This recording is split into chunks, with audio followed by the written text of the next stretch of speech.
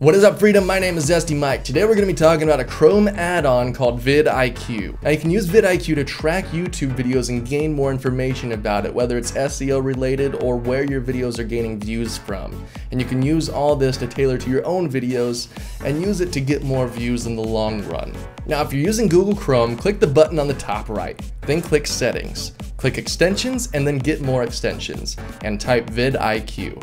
Install it and you're good to go. Now if you go to any YouTube video, you'll have extra information on the right side. It'll show you their tags, where it's been shared, graphs, tweets, and more. Now you can use this to study other people's tags that are doing it right and doing it correctly, more successful YouTubers, so on and so forth, and you can use that to apply to your own videos. Additionally, you can log on to the VidIQ site and get more in-depth information over your whole channel, everything from playlist information to description campaigns and channel trends.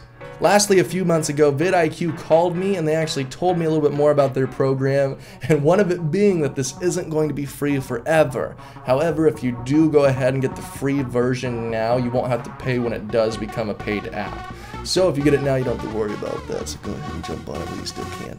So guys, install this, check it out, see what your video's been doing, see where it's been shared, get some more information about your video, and help get yourself some more views by using this simple app. Anyways guys, that's it for this quick little tip. I hope it helped you guys in one way or another.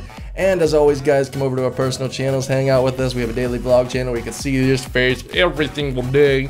Or you can go over to our game channel and play games with us, or watch us play games, or whatever you guys do with that stuff. Anyways, that's it for this episode, and we will see you on Monday. See ya.